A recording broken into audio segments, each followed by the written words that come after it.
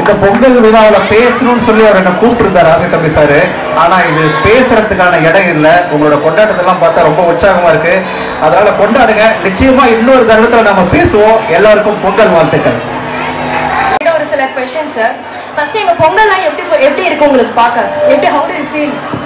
இதுதான் பொங்கல் மாதிரி தெரியுது. பொங்கல் மாதிரி தெரியுதா? Okay sir. இப்போ எல்லாரும் இங்க ஒரு நிமிஷம் அட்டென்ஷன். நம்ம சார் கிட்ட வந்து ட்ரிக்கியா 4 क्वेश्चंस கேட்க போறோம். சார் நச்சுது 4 கேள்வி நீங்க சொல்லிட்டு அப்படி பண்ணுங்க. ஓகே. எனக்கு கேள்விதாவே கேட்க தெரியும். இப்போ பதில் இப்போ வந்து சாஷன்ல வந்ததால நாங்க ஸ்பெஷலா 4 கேள்வி கேக்குறோம். நீங்க பதில் சொல்லுங்க. சரி கேளுங்க. Okay sir. உங்க பேர்ல மொத்தம் எத்தனை எழுத்துக்கள்? தெரியல. என்ன சார் உங்க பேர் தெரியல. வேற லெவல்ல இருக்கீங்க. கேளுங்க அடுத்து. சரி ஓகே. உங்க பேர் தெரியல. இப்போ நம்ம गर्ल्स எல்லாம் பாத்தீங்க எல்லாரும் மின்மினுக்கு பூச்சி மாதிரி செம்மையா ட்ரெஸ் பண்ணிட்டு சூப்பரா பண்ணிட்டு இருக்காங்க. இப்போ இவங்க இதுல போய் நீங்க பார்ட்டிசிபேட் பண்ணலாம்.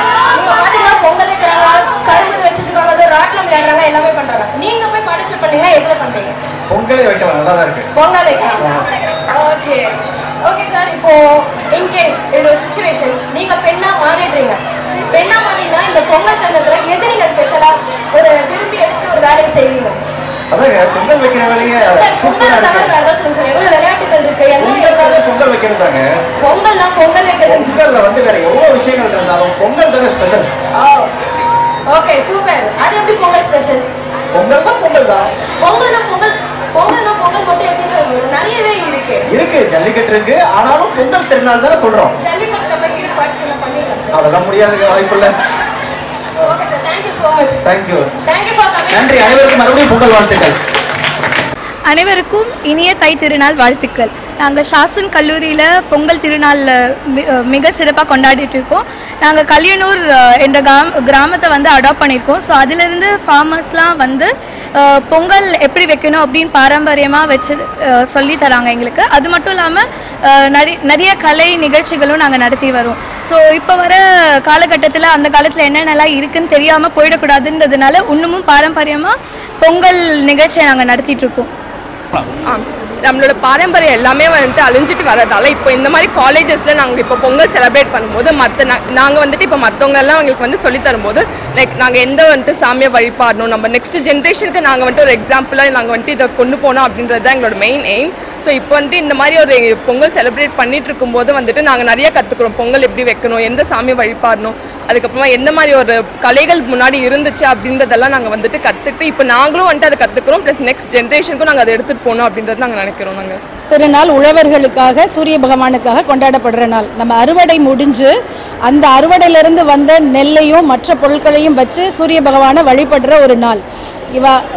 இந்த காலங்களில் விவசாயம் அழிஞ்சிட்டே வருது, இயற்கை வளங்களும் குறைஞ்சிக்கிட்டே வருது.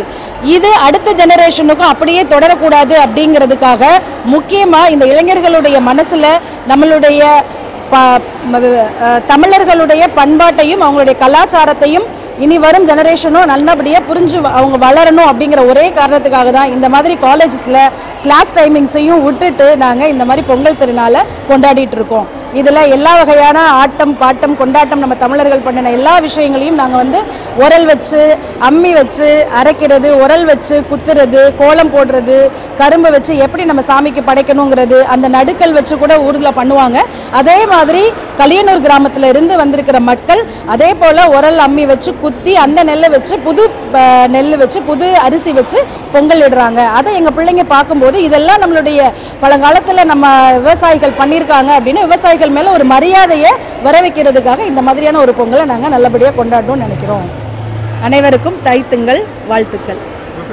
கற்பகம்.